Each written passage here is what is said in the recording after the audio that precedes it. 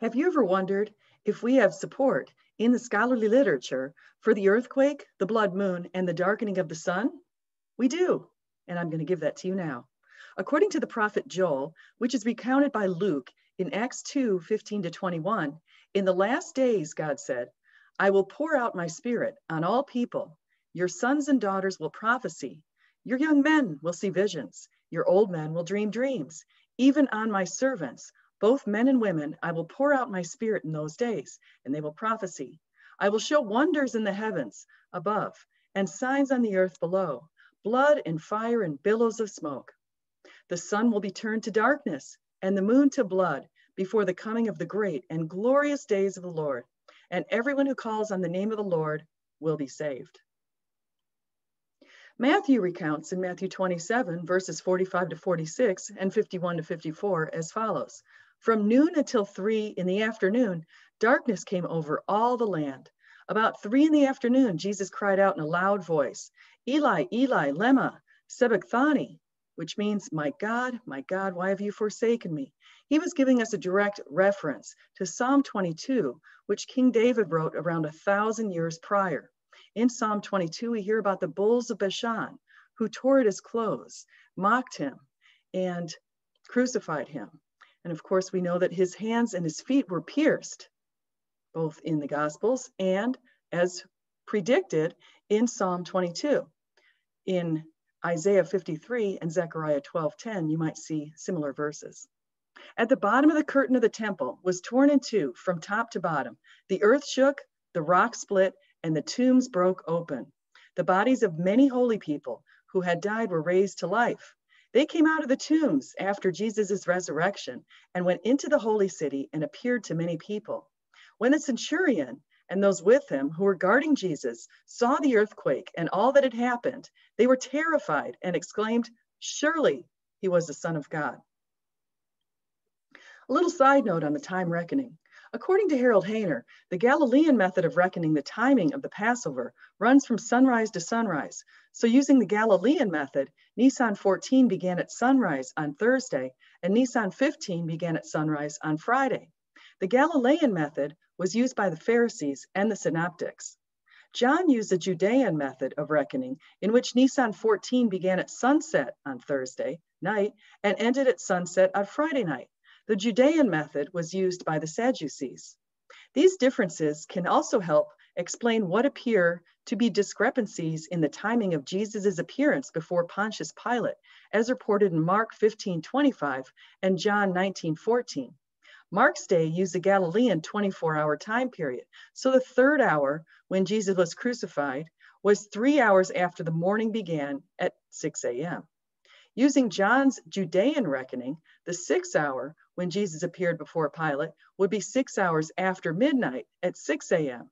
Taken together, the Gospels report that Jesus appeared before Pilate around 6 a.m.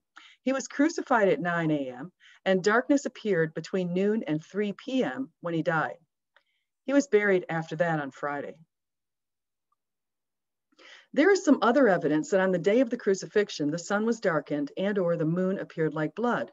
The report of Pilate, a New Testament apocryphal fragment, see DeLiso and Fedani 2014, from the 4th century states, quote, Jesus was delivered to him by Herod, Archelaus, Philip, Annas, Caiaphas, and all the people. At his crucifixion, the sun was darkened, the stars appeared, and in all the world, people lighted lamps from the 6th hour till evening. The moon appeared like blood. Thallus is a relatively unknown pagan author who also cited darkness during the crucifixion, as reported by both him and Africanus. Of course, there were some pagans who objected to these reports. The Gospels indicate Jesus was crucified on Friday, the day of preparation, which some scholars have determined is Nisan 14. See Humphreys and Waddington, 1985. During the time period in which Pontius Pilate served as governor, the only two possibilities in which Nisan 14 fell on a Friday occurred on April 7th in 30 AD and April 3rd in 33 AD. To determine when Nisan 14 fell on a Friday, Humphreys and Waddington reconstructed the 1st century Jewish calendar using astronomical calculations. To determine which date is appropriate, we refer to John 2:20. Quote, They replied, "It has taken 46 years to build this temple, and you are going to raise it in 3 days?" But the temple he had spoken of was his holy body. Assuming this refers to the inner temple, and this is according to Harold Hayner, the date in which the Jews made this statement would be between 30 and 31 AD. If the only Passovers that occurred during Jesus' ministry are the 3 to which John referred in his gospel, the 33 AD date suggests a ministry of about 2.5 years. Some scholars indicate an additional unmentioned Passover, which would add a year to his ministry. Either way, Humphreys and Waddington determined the April 3rd, 33 date is the most appropriate. Scholars have reported that devastating earthquakes occurred in Jerusalem during the year 33. See Mallet 1853 and Rigg 1941. This occurred in a region that includes the Dead Sea Fault, which is a plate boundary that separates the Arabian Plate and the Sinai subplate. See Garfunkel 1981. This fault has been active since the Miocene, according to Kagan and colleagues in 2011, and the fault is still active today, according to DeLiso and Fidani 2014. The fault extends from the Red Sea in the south of the Taurus Mountains to the north. Kagan and colleagues analyzed seismites in the Holocene Dead Sea Basin by constructing 2 age-depth chronological models based on atmospheric radiocarbon ages of short-lived organic debris with a Bayesian model. Seismites are sedimentary beds and structures which are deformed by seismic shaking. The scholars analyzed seismites in different areas of the basin, finding that several synchronous seismites appeared in all sections during particular years, including 33 AD. Other years in which earthquakes occurred as evidenced by seismites are 1927, 1293, 1202, 1212, 749, 551, 419, and 33. And then there was one prior in 31 BC. So you can see that these are relatively rare instances. After analyzing laminated sedimentary cores recovered at the shores of the Dead Sea, Migowski and colleagues in 2004 also determined an earthquake in 33 AD with a magnitude of 5.5. They documented earthquakes around 33 AD in 31 BC and 76 AD. The scholars analyzed seismites using radiocarbon dating. We also have other support for the blood moon and the theories of the sun darkening. Humphreys and Waddington compiled ancient Babylonian eclipse records between 26 and 36 AD. A lunar eclipse with a 60% magnitude was recorded on Friday, April 3rd, 33, at the rising moon, which was visible from Jerusalem.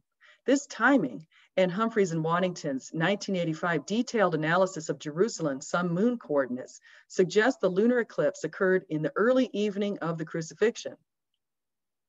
Scholars further believe that the daytime darkness, which occurred during the Crucifixion, was a result of a Khamsin dust storm. And you can see Driver and the Sibylline oracles for references to that. So the stones have cried out, as Jesus predicted. In conclusion, if you're wondering whether or not we have adequate support for the earthquake, the blood moon, and the darkening of the sun that occurred around Jesus' crucifixion, know that you've been in the right place. We have geologic, cosmological, and other support in the scholarly literature. We also, of course, have ancient support, and then we have the Bible. So whether you eat, drink, or whatever you do it all for the glory of God. Thank you for coming today. Please feel free to like, subscribe, share with your friends, and come again. Bye-bye.